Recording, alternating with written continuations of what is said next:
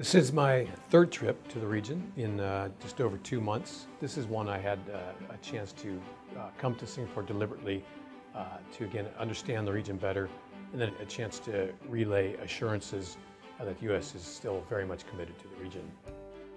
I got to meet the foreign minister, defense minister, and spend a very interesting and informative 45 minutes with the prime minister. The interests of the U.S. here are both security and economic. Economic interests are impossible to ignore. $250 billion of investment here. 4,500 U.S. companies do business here and use Singapore as a launching pad for other activity in the region. Our U.S. firms are great diplomats.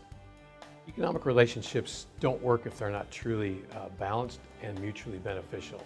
Unlike other relationships which require considerable negotiation and reassurance, the economic and trade relationships are, the premise is both sides have to win relatively equally. So the fact that there's so much business here tells you a lot about the environment and about the positive nature of the relationship. Singapore has been a very reliable and strong partner in the security realm.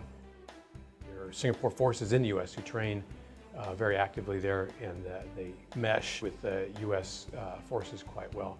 Given the changes in the region we've seen with South China Sea, militarization and other things, Singapore has been a steady and a very key component of the U.S. military posture in the region. This is not my first trip to Singapore. I've been here a number of times in my previous career as an Air Force pilot and an Air Force senior officer.